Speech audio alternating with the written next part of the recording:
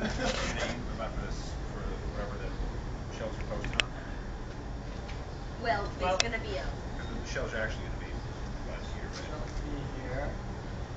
Let's say that it doesn't need to be any higher than that. Okay. Oh, okay. The floor. Back like that. Yeah. And Mike asked a good question. Again? The other Again? night. Wow. Yeah. That was the last Two good one. He questions. pointed out, Nice. he said, how are those gonna, those shelves are staggered, how are they gonna go down the flue channel? So yeah, we will have to, Think about this. there will have to be a Stacking. support in the channel. So if there's a flue channel here, we're thinking Yeah, about there's this, the flue channel.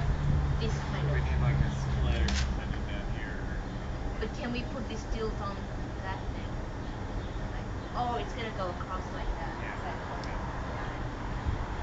Yeah, it'll be very close to the edge. I think we can just like put a soap there.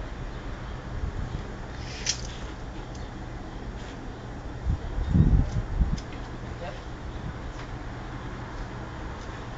And then these are the kind of things that you really don't know until you fire the kiln. But okay, so we get our floor down. Are we going to elevate the shelves a half brick off the floor, quarter brick? You know, how much space should we leave on our shelves?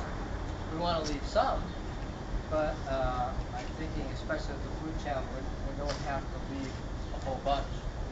So, whereas most of the in these kilns we have this kind of standard half brick along the bottom, which makes in the 24, for example, a kind of a faux flue channel. Okay, I don't think we'll have to do that.